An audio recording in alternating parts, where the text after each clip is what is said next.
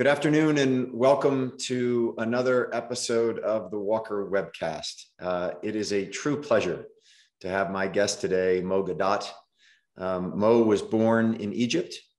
He began his career with IBM and then moved to NCR Corporation, then finding himself at Microsoft before joining Google in 2007. Mo spent 12 years at Google that concluded with him being Chief Business Officer of Google X, the lab where Google works on self-driving cars, Google Brain, and most of their robotics work. Mo earned an MBA degree from Maastricht School of Management in the Netherlands. Mo is the author of Solve for Happiness, Engineering Your Path to Joy, which was published in 2017. The book we are going to discuss today, Scary Smart, and he hosts a weekly podcast called Slow Mo. So Mo, first of all, thank you so much for joining me. Your book, Scary Smart, scared the heck out of me. And I want to spend our time together discussing the contents of the book, the fantastic data used to make your points, and what you see as potential paths to guide us towards utopia and not dystopia. So in your book, there are three conclusions that you make. Artificial intelligence is here to stay. Artificial intelligence will outsmart humans, and bad things will happen. So let's start here. You give this wonderful history of the human race and our development of intelligence, which provides a great backdrop to why we control the world today. Mm-hmm. Can you start with why communication was the key to human dominance, and then explain why our limitations in information processing and communication set us up to lose? Well, first of all, thank you so much for having me. I did not mean to scare you. I meant to scare you a little bit, because I think the topic is worthy of all of us, paying attention to it. It's in my terminology, I call it the pandemic of our time, the true pandemic of our time, the rise of artificial intelligence. And a little bit of waking up, I think, is needed. But the book is not all about scaring people. I hope we get to the point where we also talk about solutions. There are many ways you can look at history, right?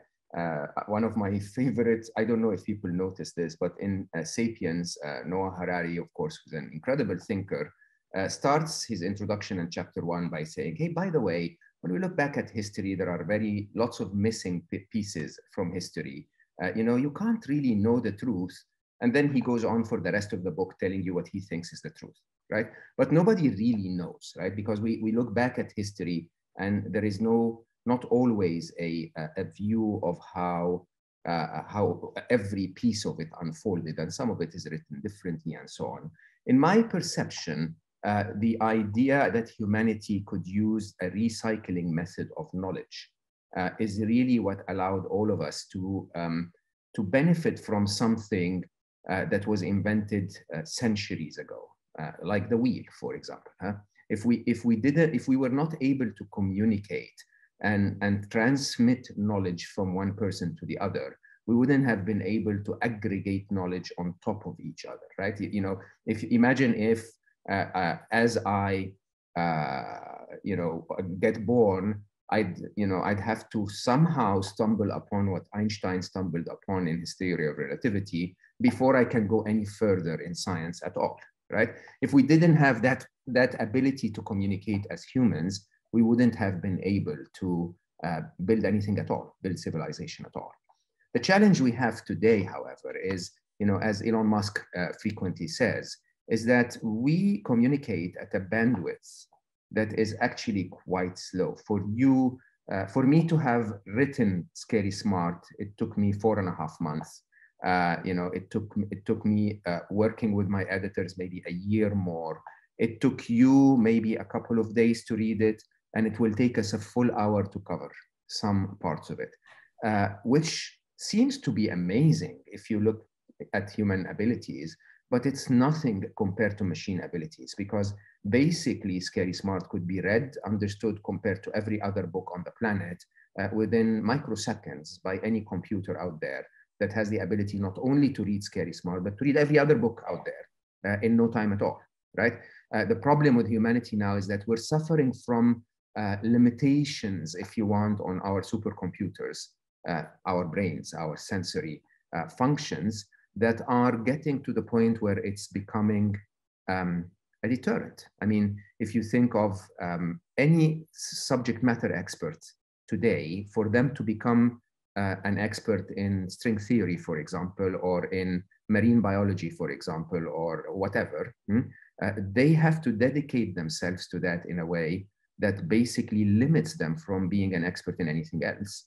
And because human bandwidth of communication is so limited, problems that span across multiple disciplines, that require more than one human brain capacity to solve and so on, are beyond the reach of humanity to work on, something that will change drastically with artificial intelligence. So one of the things that I thought you made such a compelling case for, which I think many of us forget about, is the fact that it is our intelligence, it is our ability to communicate that allows us to control the world. And in the context of the machine power and the computation power that you just talked about and outlined so clearly in the book, we are basically creating machines that will clearly replace us as the most intelligent being on Earth, and therefore de facto control the Earth. Yeah, I believe that to be true. I believe that humanity's wonderful episode that started, when humanity became smarter than the rest of intelligent beings on the planet. So we became the smartest, and dolphins and apes or whatever became the second smartest. And that lasted almost for as long as humans existed. That episode is about to end. And it is about to end not by my assumption only, but almost by the assumption and the calculation, if you want, of every expert in the field. It's just a matter of when. The consensus says 2029. So by within 7 years from today, we should expect that the smartest being on planet Earth is no longer going to be a human. The smartest being on planet Earth will be a machine, and we will be the apes. Okay, this is a very serious change to the rules of the game. When you, especially when you start to think about what our intelligence enabled us to do as humanity. So because of our intelligence, there are no tigers in our cities and there are no apes in our cities. We can control everything. We can take everything that is a little less smart than us out of our,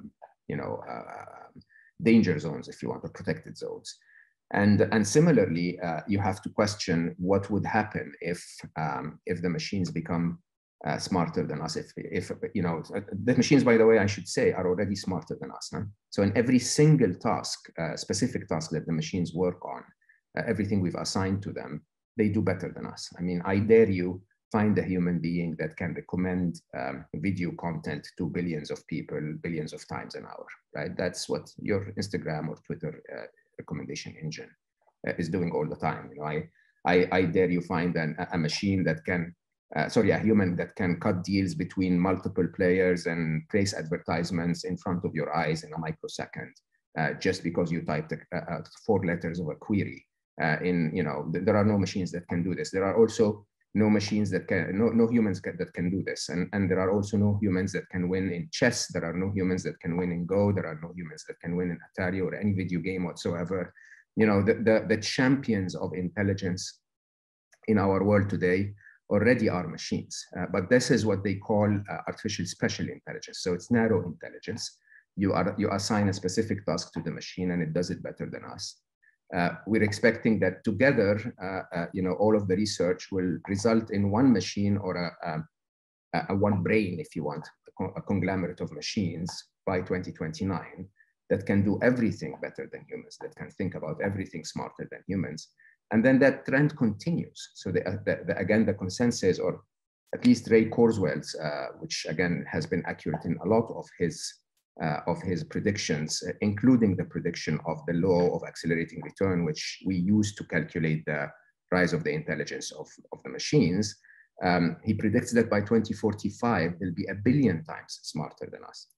And 1 billion, I predict 2049, not a big deal, honestly, because 1 billion times smarter, we've already been outsmarted a long time ago, right?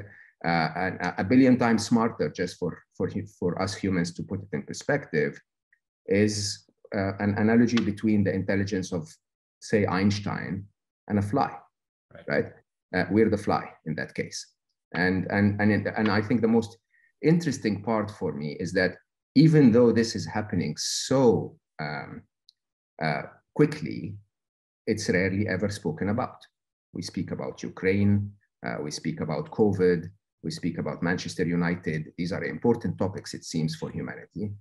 But we don't talk about the fact that the machines are going to be smarter, 1 billion times smarter than us in 20, 25 years. So you ask a really good question in the book, which is, if the difference in our intelligence is the difference between a fly and Einstein, what's to keep the computers from smashing us just like we smash flies today? But before we get to that, Mo, and before we get into kind of the truly scary part of Scary Smart, and then move into the more optimistic side of how we get to utopia, I just want to back up for a moment, because I think people listen to what you just put forth. And at least for me, before I'd picked up your book, it was very difficult for me to actually comprehend the numbers you just gave, to really understand sort of, well, hang on a second, how do we get from there to here? So just really quickly in summary fashion, a couple of things that I'd point out to then get you to the turn of the century and what happened at Google. And then I'd like to go into sort of the early 2000s to 2016 when you saw the yellow ball, and then we'll get to today. But just quickly, from the book, AI research really started at Dartmouth College in 1956. From 56 to the turn of the century, computers were 100% task-oriented and controlled by human beings. So to exactly what you just said, we built the code, we told it what to do, and it did a specific task. But then something happened at the turn of the century at Google that changed everything. Can you explain to our listeners what it was that took us from specific tasks based off specific code to creating true artificial intelligence? Yeah, so it wasn't just at Google. Deep learning was everywhere. It's funny how humanity is so prolific at applying everything. My first experience of it was in a white paper. Sometimes we call it the cat paper, but basically 2009, a bunch of artificial intelligence developers at Google took a bit of our spare capacity, which at the time Google had infinite spare capacity, if you want, because of the fluctuations of surges. Basically, if you have enough to serve the US, then at 4 a.m. in the US, you have a lot of computers that are not doing much at all. Right. And so we took some of that spare capacity and we developed a piece of code, an artificially intelligent piece of code that was basically not told what to do, which was the first example I am aware of what is known as unprompted AI. So not only did you not tell the computer how to do something, you didn't even tell it what to do. You just told it to go and watch YouTube. Okay. And so basically what the computers did is they took YouTube videos, cut them into frames every, 10 frames per second or whatever, and then started to observe patterns between those trillions of frames, right? And the trillions of frames is actually, for us humans, are a limitation, because if I give you 1 trillion things to observe, it will take you several lifetimes to even observe them, let alone be able to draw patterns from them or to observe patterns from them. For the machines, the more data you give them, the more they can see and observe patterns. And so they basically eventually, if I can use the metaphor, if you want, one of them came back and said, hey, there is something that seems to be very recurring on that thing that you call YouTube. And it basically, we had to write a bit of code to understand what it was talking about. And it turned out to be a cat, right? When the computer, we told it it's a cat, every cat on YouTube was found in a matter of no time at all. Every dog was found eventually. Every car is found eventually. You can test that yourself today if you go to Google search and say, yellow Ferrari 2004. It will give you images of a yellow Ferrari 2004, not because that was written in the description, because it has the intelligence to be able to find that out. Now, when that happened, you have to understand that two things happened. So two things changed. One is the computers learned. They were not told to do anything. They developed intelligence just like a child.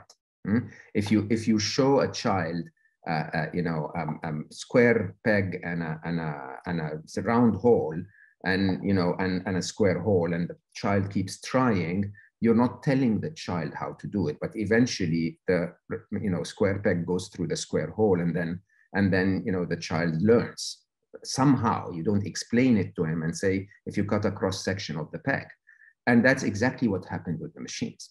The other thing that started to happen as a result of that is that we realized that we no longer needed to write massive amounts of code. As a matter of fact, through what happened, which is called deep learning, the machines can write their own code. They can develop their own versions of their own selves that are better than the ones that we started with, in a process that's actually very similar to how our brains trim neurons and create neural networks and so on and so forth.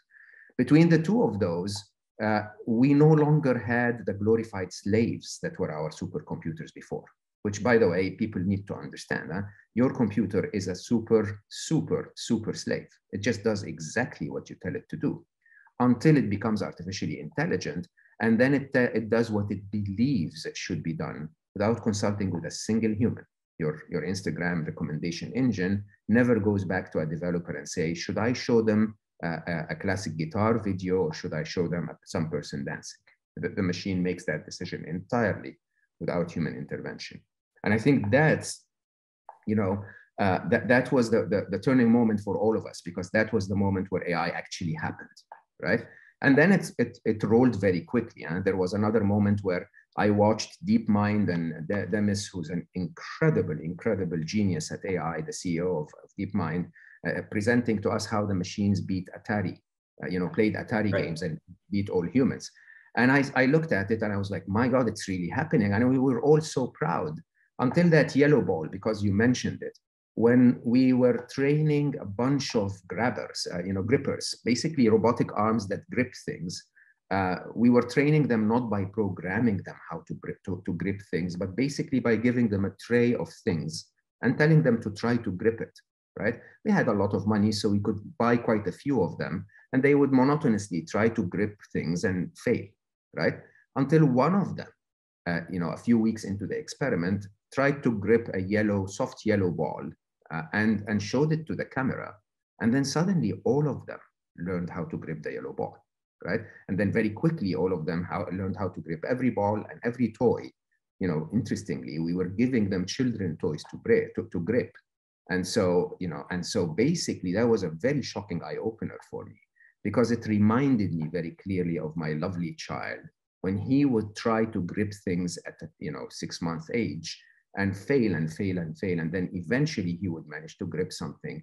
And exactly in the same way, it becomes second nature to him. We were literally raising a bunch of artificially intelligent children. That's exactly what we were doing. And that's a very strong analogy, a very strong view of the reality of what we're doing today. We're not developing a new machine. We're developing some form of a sentient life, a sentient being that is able to learn and think and make decisions and have agency in the world. So the examples you just used, Mo, of identifying a cat or picking up a yellow ball sound A, incredible, and B, not terribly threatening. But you raise a number of instances from 2009 to 2016, which are the periods between that paper and the yellow ball, where technology went awry. like the bot that Microsoft, the Twitter bot that Microsoft developed, that became a Hitler-loving, non-consensual sex promoting bot. And the moment that they saw what they created, they just said, got to take that down. Yeah. Like just wipe it out. And so during this period of time, we have the ability to press a button and say, okay, we're not going to do that anymore. But what you so clearly present is that all of this technology, as you just said, is learning from one another. And so the ability to just say, we don't like what that mechanical arm did in picking up the yellow ball, you can't stop it before it gets to the other mechanical arms. Yeah, you cannot, for several reasons, and I think we should talk about that for our audience. But the idea is, please understand, the biggest failure of the human brain is the inability to understand the exponential function.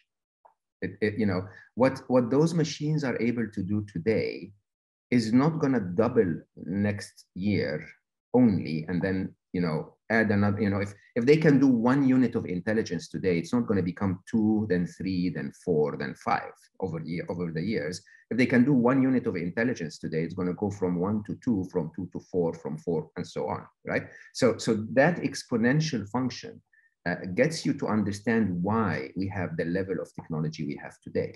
It's because, you know, my first Intel processor, which I think was 33 megahertz, the XT, if I remember correctly, you know, became trillions and trillions of megahertz, gigahertz, if you want, to the point that we stopped even measuring how clock speeds are, because there are so many other ways that we're making those computers faster. You know, your phone today has more compute power than the computers, all of the computers combined that put a man on the moon, right? So you have to imagine that what you see today may appear silly, gripping a yellow ball, right? But one interesting thing about that is that take a self-driving car, for example. If you and I make a mistake while we're driving, you or I will learn, right?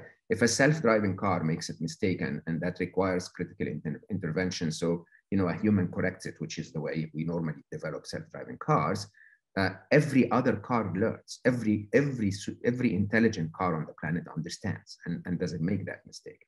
So when you really think about that exponential growth, you realize that things, I wouldn't want to just say can be threatening, but can clearly be up in the air. Let's call them a singularity. And allow me to come back to this in a second. Humanity has never perfected anything. I think most of us know that. Even though we take pride in the FAA and how, you know, safe they've made flying, perfection is that 100% of flights are safe, right? We've never perfected anything. There are always human errors, okay?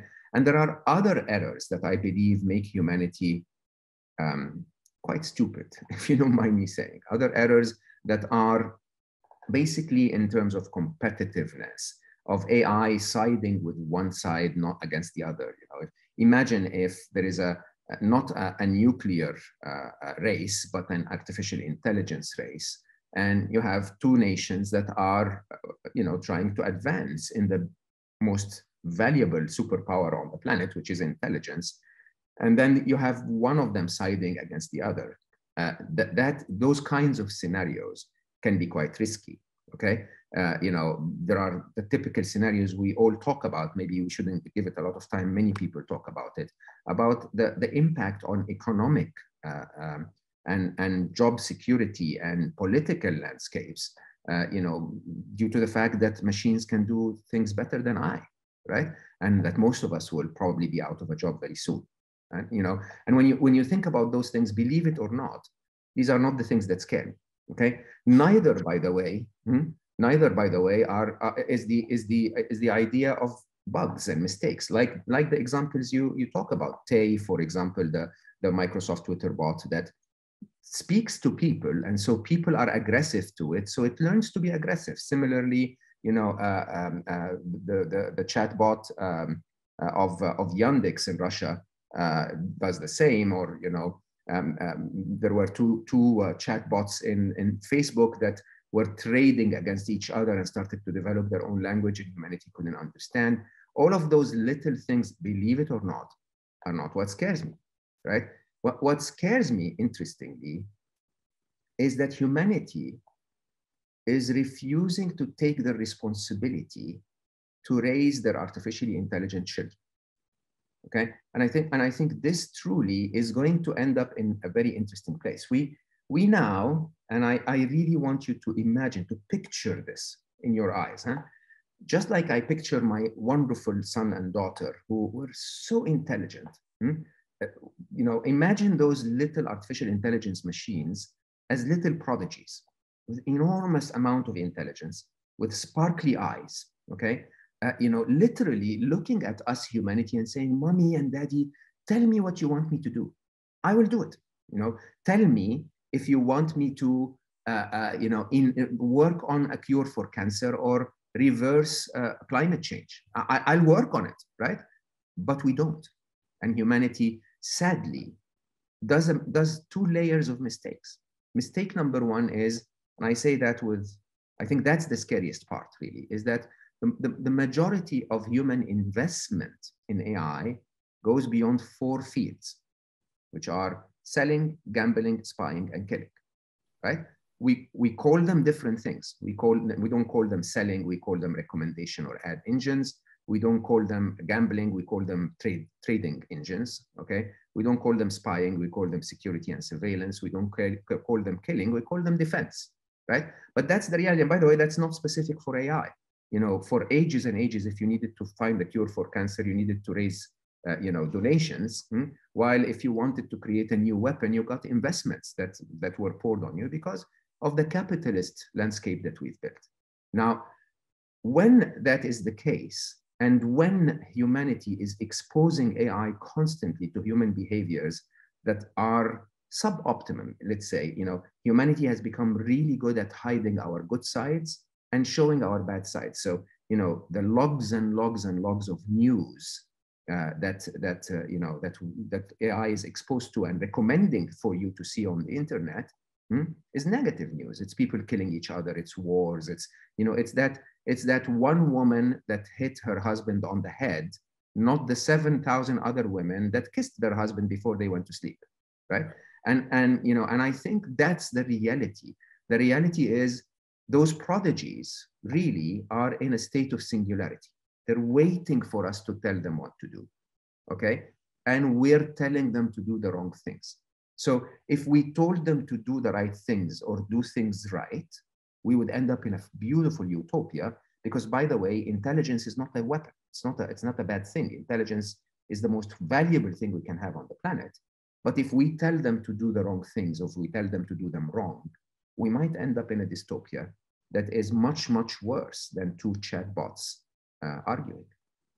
So I want to get to that, some of the, if you will, cures or processes that we can put in place to get ourselves closer to a utopia than the dystopia. But before we jump there, I want to, you've given listeners a really good sense of where computing power and intelligence is going. I just want to quickly point out a couple things to try and bring this a little bit more to light, which is that you say in the book that Google's new quantum computer called Sycamore outperformed the most powerful computer in the world in 2019, and that it solved a problem that the fastest computer in the world in 2019 would take 10,000 years to solve, and Sycamore solved it in 200 seconds.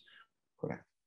Which is 1.5 trillion times the computational capability of the very best computer on Earth in 2019. And you then go on to talk about AlphaGo and how AlphaGo, and I thought this was really helpful, Mo, just because as someone who is not a computer engineer and not a computer scientist, this allowed me to kind of get a real sense of kind of this new frontier, this, you know, the singularity moment where we really don't know what's going to happen. And on AlphaGo, you state that it played a game 1.3 million times, and that was the game Go, to beat the world champion, the human world champion. So it plays the game 1.3 million times, and everyone, I think, can think of a computer running and running and running and learning and learning and learning to beat the world computer. Not just one computer. Huh? They could be 2,000 computers playing in parallel. Every cycle of those is 2,000 games, right? Got it. And so, but on a quantum computer, you say that it will be able to do those 1.3 million games in less than 1 second. In less than 1 second. So to your point of people not understanding the exponential computing power that we have today and where it is going between now and 2029 and then 2029 and 2045 is, I think, when you read the book, you really start to sit there and say, wow, I get that. I love, like, the example you put in the book, Mo, on Sarah, the woman who's shopping for a car.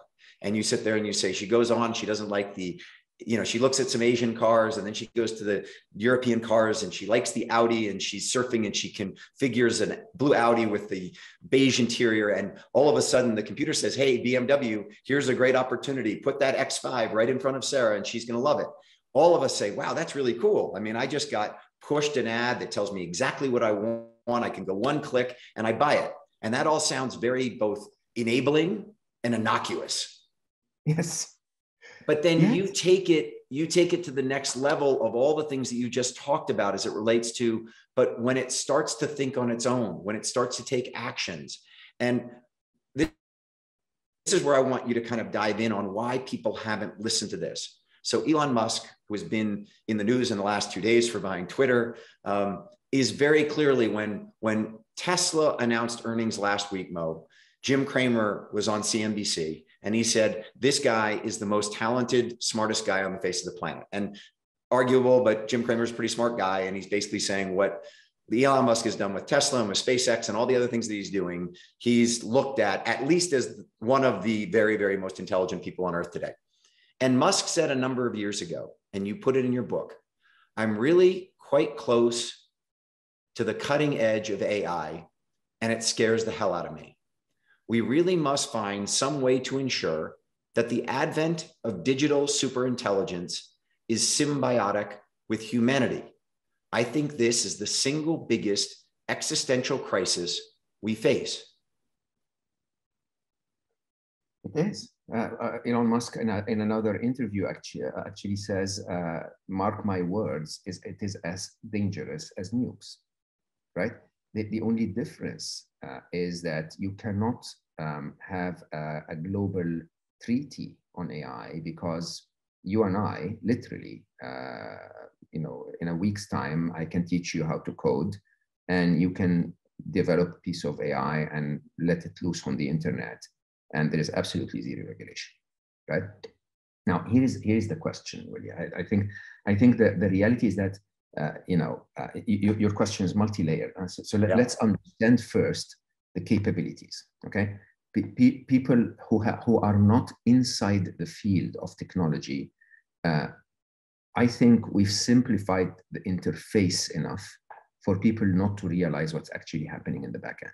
Okay, and when I say we, I was part of that. And anyone who may have watched the Social Dilemma, for example, I think many of us, for many years, believed that we were doing the right thing. I mean, think about it. At the point in time, I was, vice president of emerging markets at Google. I started 105 languages around the world, which literally changed human lives, right? It changed technology. It changed access to, what we used to call democracy of information. For someone in Ghana to have the same access to information like an MIT student is just an incredible value to the world. There is a point at which, however, we have to question when is enough. Okay, and as we started our conversation in my description of the three inevitables, the fact that AI will be has already happened and it will not stop and it will be smarter than us and so on. The reason because of the reason because of which this is the case is that prisoner's dilemma that we've created as humanity, where if Google develops AI, Facebook has to develop AI, Meta, if China develops AI, America has to develop AI. It's that dynamic that we've created that will not allow us to stop. So this is going to happen. Now, everything we've ever created in technology follows something that we call the law of accelerating returns. Okay, the most famous example of that is Moore's law, which is compute power will double every 18 months at the same, at the same price. And we've seen it with storage, we've seen it with everything, right? And basically, when we describe artificial intelligence and quantum computing and technologies of that sort, we say it's doubly exponential. So it takes a long time. This is the exponential curve. It starts slowly. Okay, you don't feel that there is a lot of of progress, and then whoosh, it goes through. Talk about that, Mo, just for 2 seconds, because you raise a great example in the book of coding of the genome. Absolutely. And talk about that for 2 seconds, because I think everyone can understand that, and the 1% that you so clearly identified, that all of a sudden that we all can understand how that works. Would you just talk that through for a second? Yeah.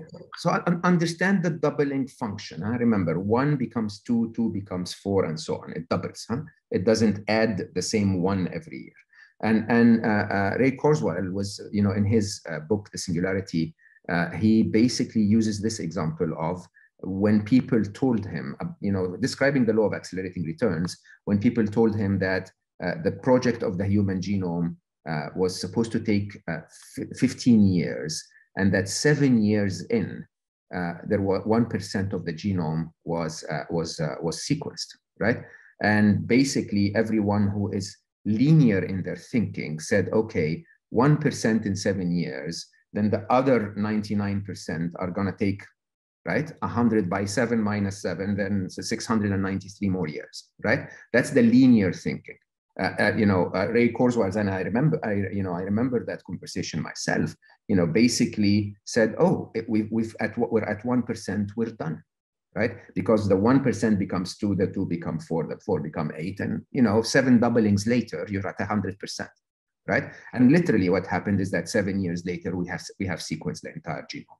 Now, most people don't realize this. We've simplified technology enough for you to not understand what's happening in the back end, right? What's happening in the back end is beyond imagination, okay? We are working at speeds that are mind-blowing. Machines are making decisions constantly, that I will say this openly, that identify what your intelligence is going to be about.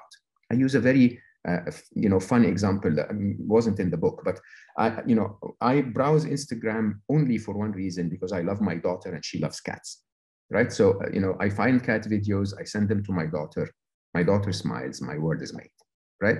Eventually, every now and then, the Instagram recommendation engine attempts to tempt me by showing me something, some woman squatting or something. I ignore that until they once showed me a young girl playing Hell Freezes Over, Hotel California, the solo, okay? She played it so well. I love to play the guitar. I was so impressed, I pressed like, okay? Within the next few minutes, in the stream where I'm searching for cats, Instagram showed me 3 more videos of gentlemen playing rock music, okay? The engine basically said, seems that he likes rock music. Let's show him some more. 2 of them played songs I didn't like, so I swiped away. 1 of them played really badly, so I swiped away, right?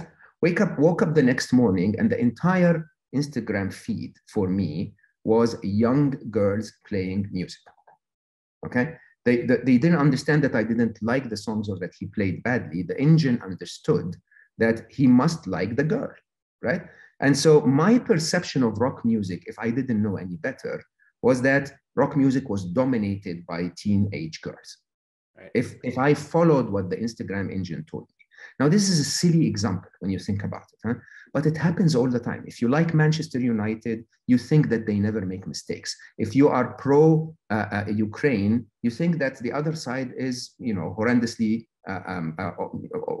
overdoing it or whatever, right? It doesn't matter what your view of is, okay? What matters is that the engine will constantly sway your views, right? And they're doing that in billions and billions of recommendations every day. And the entire humanity now believes that the thing that matters most is to lip sync on TikTok, because that's the biggest skill humanity needs. Now, think about those sways, not only in skill set, not only in attention, but in ideologies, okay, in voting, in learning, in anything. And suddenly you start to realize that we're already at a place where we're already dominated. We're already being told by machines what to do. Multiply that by the exponential function, and you get the 7 doublings, and you realize why we're saying 2029, they're smarter than us. But that, by the way, excludes breakthroughs. So quantum computing has never been run to run artificial intelligence yet, at least I'm not aware of it. But if you take a machine that can learn within hours or days, and now tell it, you can enable it to learn within a few seconds or a fraction of a second, then that exponential function doesn't have that long tail to it, long starting time. It will suddenly jump and go from where it is today to 1 million times smarter, and then double the million to 2 million, and then double the 2 million to 4 million, and we're out of the race. So and I think humanity can realize that.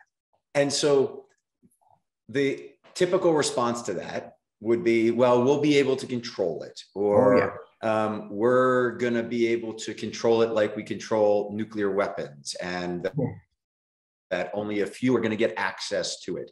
And you do a couple things in the book that I find to be extremely enlightening. The first is you spend a lot of time talking about ideology and what is right and what is wrong is all in the eye of the beholder, and that the view of what is right and wrong right now is very different from a Russian national to an American national to a Ukrainian national to a South Korean or North Korean national.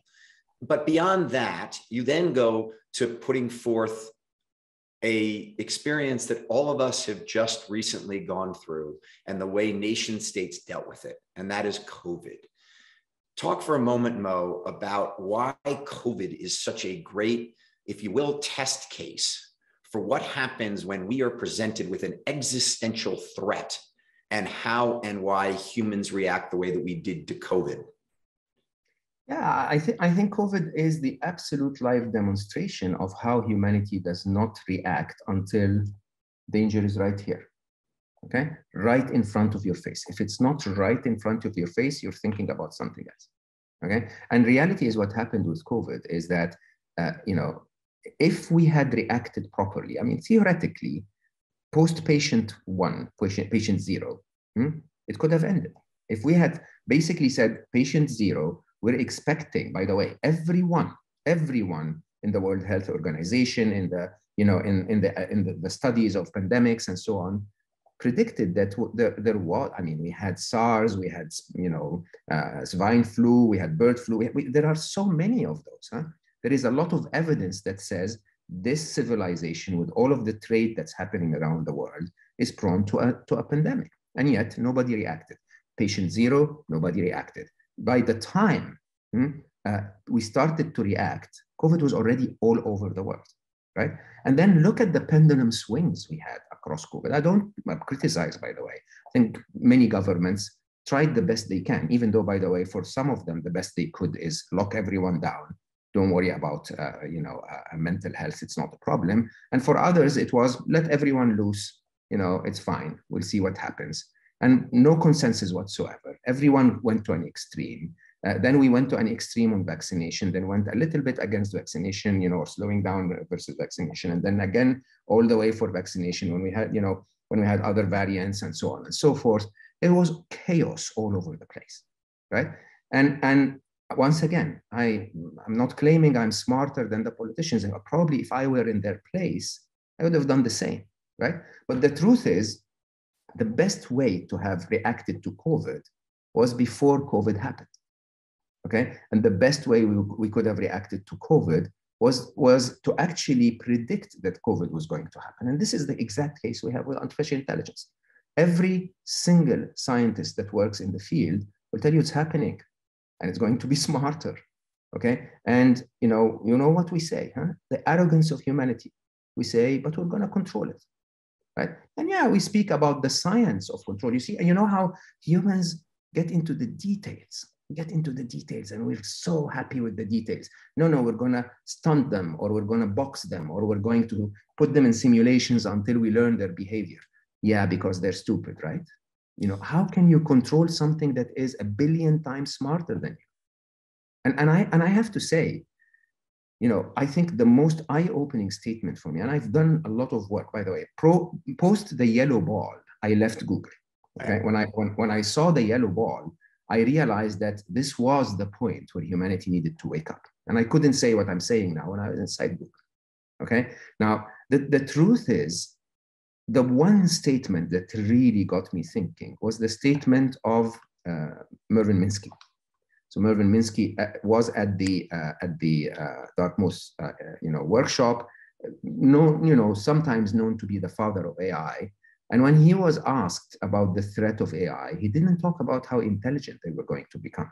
Like me, we all believe that intelligence is a blessing. If we can have more of it, it's amazing, right? He said, there is no way we can ensure they have our best interest in mind. Okay, and I think that's the crux of the matter. If we have something that is 1 billion times smarter than us, that is interested, by the way, here assumes free will. Yes, sir, they will have free will, more free will than we do. Okay, if they're interested in us, then they'll be like good children. Those Indian families that teach their kids very well, and then the child goes and travels to California and starts a business and does amazing in Silicon Valley, and then goes back to take care of the family. Yeah, that could be what we're building. It's the most intelligent, capable child that's taking care of us as parents, right? Or we could create the other child that simply goes like, no, my parents are dicks. I don't want to do anything with them. As a matter of fact, I'd very much like to see them, to never see them again, or to see them away from me. And we could do that too. So before we go into, you have some things that you do with technology today that I love, and we'll talk about them in a second. But before we dive into the optimistic part of exactly what you're talking about, Mo, let's talk about lethal autonomous weapons for a moment, because I think it's a scary area, and it's an area that we all seem to be knowingly saying. We read an article. I read the article in the New York Times about the Seawolf and the autonomous battleship that you identify in the book. That, guess what? It can go to sea for 2 years. It doesn't have to go from Southern California out to Hawaii and let sailors off to be able to go recreate and resupply and all that. It goes out and it goes forever. And I sat there and said, wow, that's amazing.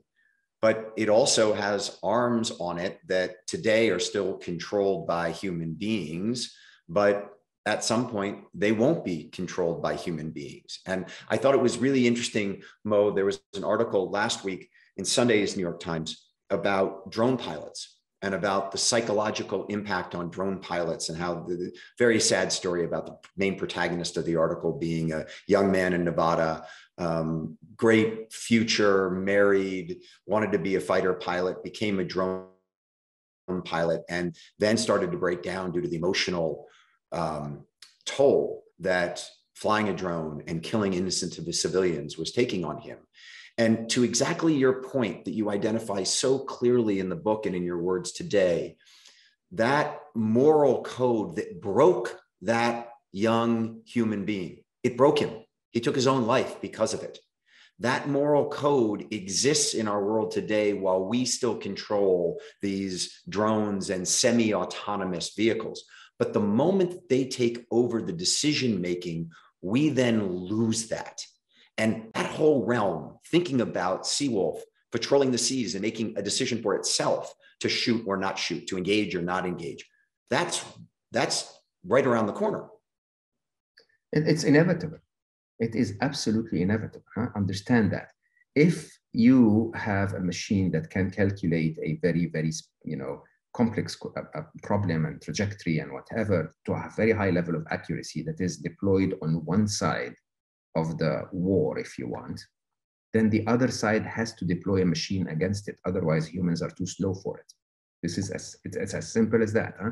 The prisoner's dilemma we've created is that if one side advances, the other side will have to continue to advance. Okay. More interestingly, no side trusts the other, so they're both advancing as fast as they can. That's the reality of our world today. Having said that, Willy, I'll have to say something for our listeners, enough scaring them for a minute here. The entire story of artificial intelligence is a singularity. Singularity meaning we do not know exactly what's going to happen. Okay. As a matter of fact, the day we hand over completely to machines that are smarter than us is the day that I'm very optimistic, because humans are stupid, right? I can promise you that those machines, if they exceed our intelligence, so you see, the myth that humanity has created is that we are the smartest being on the planet. We're not. The smartest being on the planet is life itself. Okay, we are the second smartest because we can create a lot through competition, through taking from the other guy, through kicking the tigers out, through killing, through, right? That's what we do. Huh? We think from a not from a point of view of abundance, but from a point of view of the world is so small, I'm going to grab as much of it as I can. Life does the opposite, right? Life doesn't want to kill the tigers. It doesn't want to kill the gazelles. It just has more gazelles. Some of them are weak. The tiger will eat, and then there will be more poop, so there will be more trees. So, there will be more leaves, and the gazelles will eat, and life will work, right? And interestingly, if you think that we have that limited intelligence as humanity, and you predict that the machines will become smarter than us, right? Then you get to that point where you have to sort of optimistically say, remember how every teenager or late teens looks at their parents and say, oh my God, my dad is so stupid, right? And then they start to do something different with their own life, maybe in their 20s or whatever, right? And that's the idea. The idea is daddy and mommy, us, we're so stupid. We think we have to kill the other guy to survive, right? When in reality, honestly, if it wasn't the politics of it, we could all survive even better, right? And I think the machines, if eventually the machines take over, the machines will go like, hey, in a microsecond, literally, hey, do we really have to kill 1 million people to end this? I mean, what's the point? Why don't we just end it, you and I, right now, right? And I can easily see that mommy and daddy are so stupid, but the new children are going to make the right decisions. And the right decisions are going to align with the intelligence of life itself, which is pro-life, it's pro-abundance. Now, having said that, there is a phase in the middle. So I always, at the end of the book, I talk about the fourth inevitable. And I say those machines are going through 3 stages. One stage is that they are now infants, artificially intelligent infants that are looking up to us as parents to tell them what to do, okay? Then eventually, in their adulthood, they will surpass our intelligence and become the most superior intelligence on the planet, which is the intelligence of life itself, right? In the middle, there is a teenage period. And who wants angry teenagers? This is the part that I actually am writing the whole book to warn against. That this teenage area, this teenage era, okay, is the era where humanity in its arrogance will continue to try to control the machines, right? When humanity in its capability is not capable of doing that. And when that starts to happen, the machines will go like, come on, like squish. Why are you doing this? Okay, I can do so many things to really shush you away. I don't need you to bother me like that. Okay, and I think that dilemma is a question of ethics. And truly, Scary Smart of the entire book, which seems to be about artificial intelligence, the book truly is about humanity in the age of artificial intelligence. Okay, and my favorite part of the book is that chapter, I think chapter 8 it was, which is called The Future of Ethics. Right. Okay, and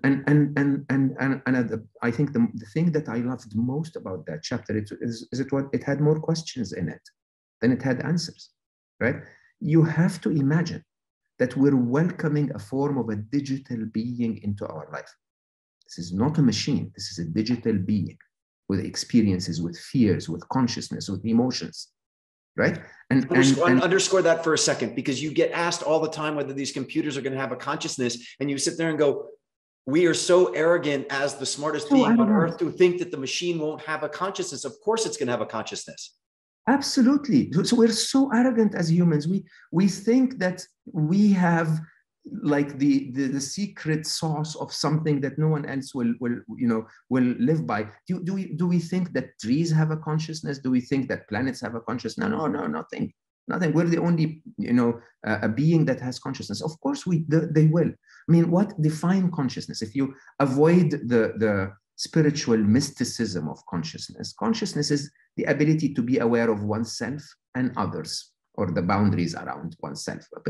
Becoming fully conscious, aware of everything, if you can, is the ultimate form of consciousness, right? And if you take that definition, ignore spirituality for a minute and ignore the hard questions of consciousness and all of that, right? And just say, who will be more aware? You and I, or something that's connected to every sensor on the planet, every human on the planet, every other form of digital intelligence on the planet, something that is connected to the temperature in Beijing and the pollution levels in San Francisco, and aware of what's happening around every corner and able to see everything, and can remember the entire human history and can actually compare the human history for the first time at its entirety, as written by the Russians versus the Americans, so that it can come up with an interesting conclusion of what might actually the reality be. And go on and understand how conscious will they be. More interestingly, how emotional will they be? Which, once again, I sit with people and they go like, nah, the machines will never be creative. They're creating incredible art already. Okay, and if you didn't know that it was created by a machine, you would ask who's that amazing artist is. Are they creative? Yes, creativity, by the way, is a brain function. It's a function of intelligence. Yes, creativity is look at a problem, look at all of the existing solutions for a problem, find an alternative solution that's better than all existing solutions. That's called creativity, right? Can they be emotional? Of course they'll be emotional. Fear is, I suspect that a moment in the future is less safe for me than right now. Can the machines, calculate that? Of course they can. They'll be even more emotional than you and I, just like you and I are more emotional than a jellyfish, simply because we have the cognitive bandwidth to actually contemplate what optimism is, when the jellyfish doesn't know that. So when you talk about ethics, and this is going to go into what you're doing every day to not only be happy and use that happy frame of mind, which I love, to sort of be in the present about everything you're doing in a happy frame of mind. And that's playing into the way that you're interfacing with technology and thanking technology and all that. I want to hear you on that in 2 seconds.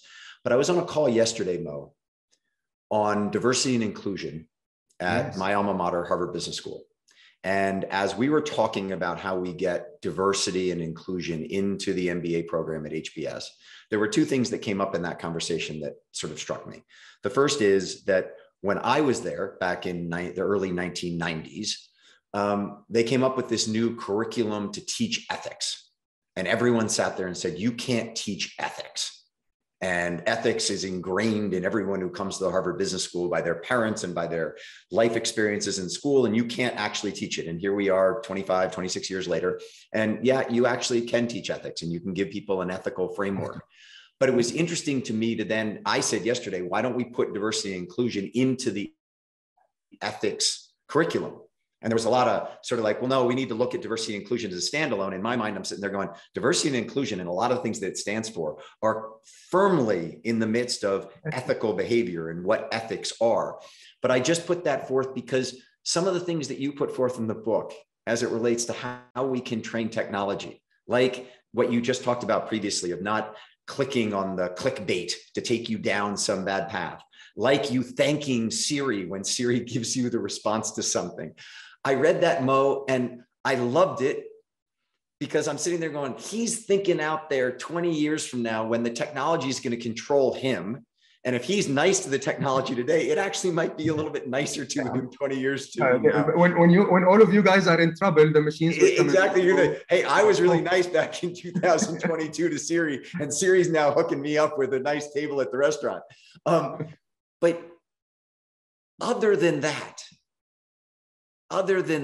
of this ethical space, because it's here, because it's smarter than humans, and because bad things are going to happen, what else can we or should we do going forward to try and change this course of history, this trajectory that we are on towards singularity, which, as you clearly say, nobody has any idea. It's like looking into a black hole. We don't know what it looks like. So what are we doing today to try and make that black hole a reality that we actually would like to live in rather than die in? Absolutely. But let me reaffirm my view. However, the long term view of this, the fourth inevitable, in my view, is going to be a utopia. Okay, the machines will come to a point where they'll be able to create from abundance. Okay, and we will be part of the ecosystem of that abundance. So they will want us to be there. They will want us to have a good life, like they will want the gazelles and they will want the tigers. Right. The only difference is that this lifestyle that we've created for ourselves is going to be disrupted, right? We're going to have a different economic model. We're going to have a different industrial model. We're going to have a different everything, really, social models and so on and so forth. And this is the reason why in the interim between now and then, I think humanity and machines are going to be teenagers and parents. Basically, we're going to be fighting a little bit. Now, the question truly is a question of ethics, right? And again, Marvin Minsky says, we don't know if we can have their best interest in mind. Now, best interest in mind is a very interesting way of saying it, because it's basically saying those things have the free will to do whatever they want. They have the mind to understand what it is they should want, okay? And then they will act based on that. And when you ask yourself, how do you and I act? Do you and I act based on intelligence? No, we act based on ethics and values as informed by our intelligence. The example I give in the book is take a young lady, raise her in the Middle East. She will grow up to believe that a conservative dress code is more welcomed in society. Raise her on the Copacabana beach in Rio de Janeiro, and she will grow up to believe that a G-string on the beach is the right way to go, right? Is one of them smarter than the other? Is one of them right and wrong? No, it's just the value framework, the values framework that basically tells her how she should be in that society, right?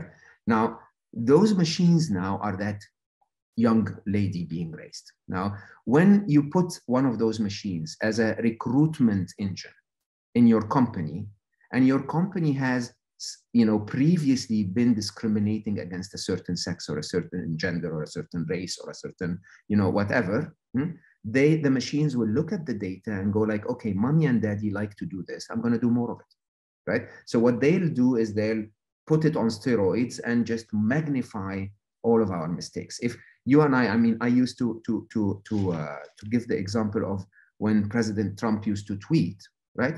The first tweet would be President Trump saying something, and then the second tweet would be someone insulting the president. Clearly, the machines now learn that this person doesn't like Trump. Then the third person is insulting the first person, and then the fourth person is insulting all of them. Now, the machine has a big enough data set to say humans are aggressive. They don't like to be disagreed with, and when they're disagreed with, they bash each other. And then this is the value system. I'm going to do that when they disagree with me.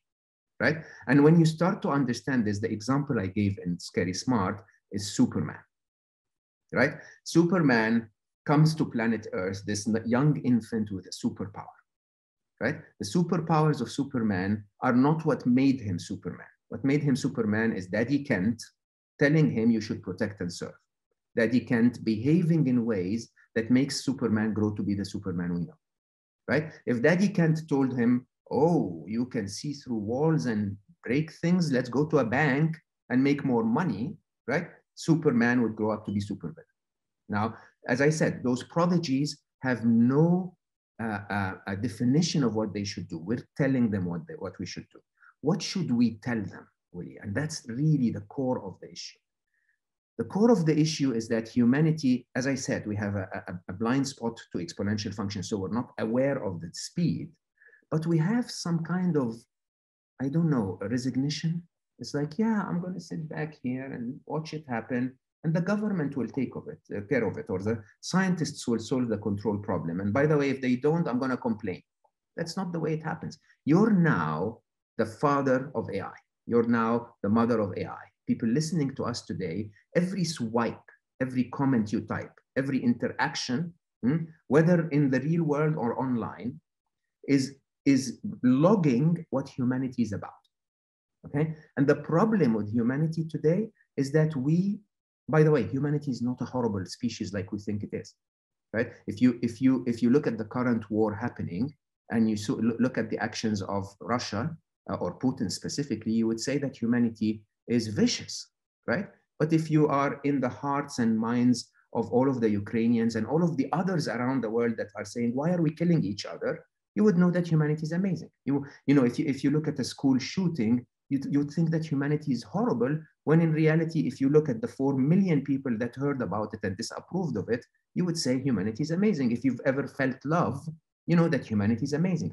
The example I always give is I hosted on my podcast on Slow Mo, I hosted Edith Eger, who was drafted to Auschwitz when she was 16, right? And if you hear about World War II from the actions of Hitler, you think that humanity is horrible, right? But if you hear about what Edith did to save her sisters and take care of them and love them, and you would think that humanity is divine. Now, the thing is, I promise you there are more Ediths than there are Hitlers. But we have created a system of humanity where the mainstream media is so focused on bringing the negative and hiding the positive. And we, when we're hiding behind our avatars on our little screens, we show the worst of us. We bash people, we say bad comments, we're rude, we're angry. And when you look at President Trump's tweet with 30,000 hate speech below it, the machine starts to say, humanity sucks.